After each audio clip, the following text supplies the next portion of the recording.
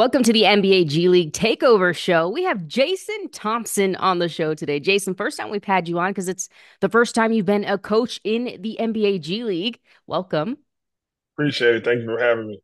How's that feel for me to say Coach Thompson? Been good. This is my third year coaching overall. After I retired after playing 14 years, and then I coached 2 years at my alma mater at Rider University, and then this is my first year in the G League. So looking forward to it, and it's been a good start. So you mentioned Ryder. Tell me a little bit about that experience. You had your jersey retired there, first ballot Hall of Famer there. So I'm guessing that was an interesting and very cool opportunity to coach there. Yeah, it's obviously I owe a lot to that school because it made the player and the man I am today. I went all 4 years, and then obviously got drafted in 2008 to Sacramento Kings, and then I would I donated to the practice facility, um, and also the men's and women's locker rooms and offices. And I knew I wanted to give back at some point. So then, during my off seasons, I'll be training at the facilities. And, the players started gravitating to me, just preparing for my seasons, for my off seasons and things like that. And just how we were running the workouts, running the drills, running the pickup games. Eventually I had a great relationship with the head coach, Kevin Baggett, who was assistant coach when I was playing. So kept in contact, and he was like, when you're done, when you want to hang them up, we would love to have you here on the staff. So, we had 2 great years, and looking forward to this opportunity now. 14 seasons in the NBA. You played 5 seasons overseas. Most of your time spent in Sacramento. So you have a lot of experience. What is your favorite moment when you look back on all of it? It's a lot of moments. I mean, I'll never think I'll be the longest tenured in Kings history. Just having 7 coaches in 7 years is a lot just to deal with that. And nowadays, that's kind of unheard of. So I just think that for me to, get through those challenges and still become an NBA veteran before I went to play overseas in China, Spain, and Turkey. So I would just say, like I said, being durable. A bunch of my years in the NBA, I was able to play all 82 games. Throughout those 8 years, I got to make the playoffs when I was with the Toronto Raptors. So we got to the Eastern Conference Finals, and lost to the Cavaliers, who ended up winning the championship that year. So just I have a lot of fond memories, a lot of teammates, unfortunately, a lot of coaches. But that's one thing that I think that helps me being a coach because I'm not just telling those things, I've experienced it, and what a better way to teach my players something that I've gone through. Obviously, becoming an NBA player had to have been a dream of yours. So then you realize that dream. Now, while you're playing, are you thinking about your next step? And when it's getting closer to retirement, are you thinking, hey, I definitely want to be a coach? Or how did that come about in your mind? Yeah, I mean, I think later on, I started hitting the injury bug a little bit. I was blessed to be able to stay healthy, throughout my career. And, I was just looking at different things, making investments and seeing if I wanted to be an active, after retirement, or, still try to find ways to still be around the game. Um, and, I had done my camps overall. Like I had my camps that started out in Sacramento, in 2008, and, just teaching. I'm one thing I always wanted to have a focal point was always being there. So I just didn't have my camp and giving back to the kids, but I would be there every day, be there active, teaching guys certain drills, even if it was the counselors as well, because I'm teaching them.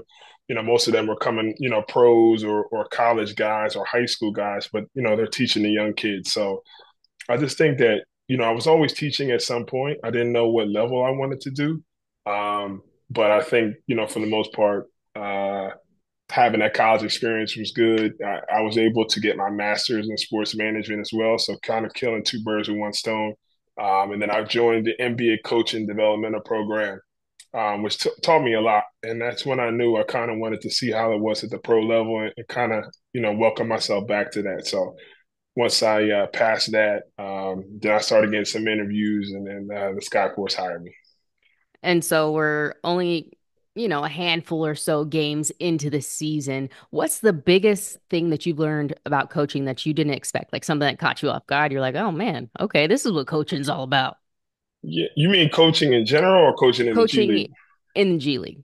Yeah, so I would think number one would be the call ups, and then how the two ways and all those things situations happen, right? We have two-way players, Josh Christopher and Kashad Johnson, and then like I said, I had one of my first scouts.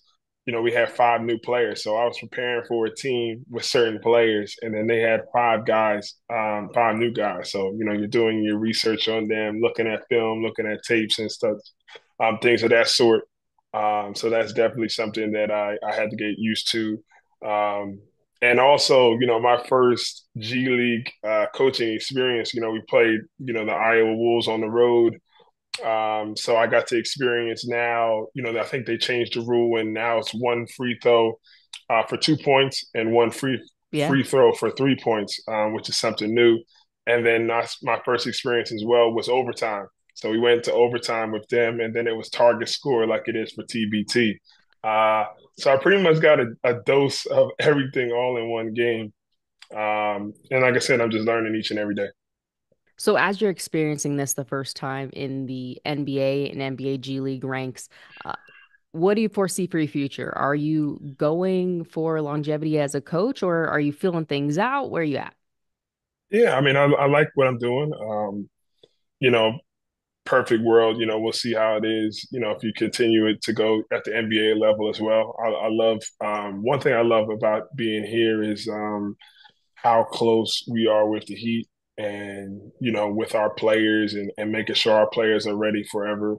Need to be called up. There is no, hey, I'm not sure what they're doing. We're all on the same page and we're all communicating at the same time. So I felt like during the interview process, that was one thing that I thought was really important over the last 2 years. The Skyforce has led the G in call ups. So I thought that was real big as well too. Um, so like I said, if it's getting back to the NBA as well, and then later down the line, maybe 10, 20 years from now, being in the front office, um, will be kind of a dream as well too. So just taking one day at a time, learning each and every day, and absorbing all the information like a sponge. So you're trying to stay around the game for a long time. We'll see. We'll see. I mean, I'm enjoying it now. But like I said, I don't ever want to have that time where, you're in the mix, you're enjoying it, and you get older and you have any regrets of leaving the game. So I'm still around the game and still youthful and still being able to play from time to time with the players as well too. So I want to keep the youth going. You mentioned the parent club for the Skyforce, the Miami Heat. They are the gold standard when it comes to development. And so you get to be a part of that process and a part of a culture that has really just, like I said, set the standard. How fortunate do you feel to be a part of something like that at getting your first NBA G League coaching opportunity? Yeah, I think it's great. I started, in the off season to kind of learning how they go. I just think even analyzing it as a player, I never in Sacramento, I never got to experience that type of culture with coaches still being there in the off seasons and stuff. I would come back to the practice gym and I have to turn the lights on myself. Um, so I just think that like knowing that, having that type of culture, knowing that the coaches have your back and know the improvements that you need to do and continue to work on the things that you're great at as well. And not have to worry about any outside noise and stuff like that. I was able to go to training camp with them in the Bahamas, which was a great experience as well too. And just how small the world is, knowing, Kevin Love was my draft class and him, still being in the NBA, obviously him being younger, but that was actually my first game was against Kevin Love. So we just had some laughs and stuff like that too. So it kind of shows you how small the NBA world is and knowing too where, everything is sometimes it's not about what you know, it's who you know as well too. When you were talking to some of the players, so obviously being a 12th pick, you know, you have a wealth of experience, but you also have the experience of what it's like just trying to get your name out there, going through the draft process. I mean, there are some draft eligible guys in the G League right now, but you're going to be dealing with younger players who are just entering the waters of being a professional. What are you telling them when you're giving advice as a coach, but kind of as someone that has obviously been through it? Yeah, knowing that one, Rome wasn't built in one day. Also knowing too that you're going to have adversity. It's easy to be rah-rah when things are going good, but then when you hit that wall, um, that's where you find the real character in yourself. Everyone has issues maybe off the court if it's with family or friends and stuff, but you can't bring that onto the court. You got to be able to lock in and focus, and know that don't try and do things on your own as well. That's why you have coaches. That's why you have, different people in the organization to be able to handle those situations. Because a lot of guys are like, hey, I average, this amount of points in college. Then they come to the G and stuff and think they're going to do the same, but you got to fill a role. And everybody can't shoot the ball 20, 25 times, but what can you do on your team to be valuable? I always tell my players, you got to be good at two or three things to be able to stick. So for some guys, if it's rebounding, blocking shots, and high energy. For some guys, it's high 3-point percentage, assists, and rebounding. It's pick two or three things and not try and do 10 things solid or amazing. If you do two or three things solid and get better and better each and every day, then you'll be able to fill the rest of the holes as you go. Oh, who should we look out for on the Sioux Falls Skyforce? Who's a player that you're like, man, this dude need to be up?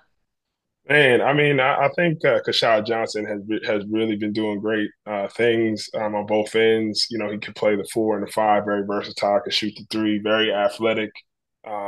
Josh Christopher has a lot of talent as well. Almost was flirting with a triple double last game. Can really shoot the ball. Won MVP in summer league in Vegas. So you see his potential. We have Nas Little, who played for the Suns and the Trailblazers. And he's athletic. He can really score the ball as well too. And then we have a vet in Tony Snell as well too. Who's been there, done that, but just a great leader for the young guys on this team. We have Malik Williams, who's on the USA team, just as well as Tony. So we got a bunch. We got So a you got a bunch of guys. list. You pick I was no about to say one. You gave me a we got. list. I'm giving you all this. That's what I'm saying. Hey, I want to put the NBA on radar. That we got some dogs. We got some guys on here. Isaiah Stevens is second in assist. why don't you just Um, say the entire roster at this point? I mean, Okay, hey, I got you.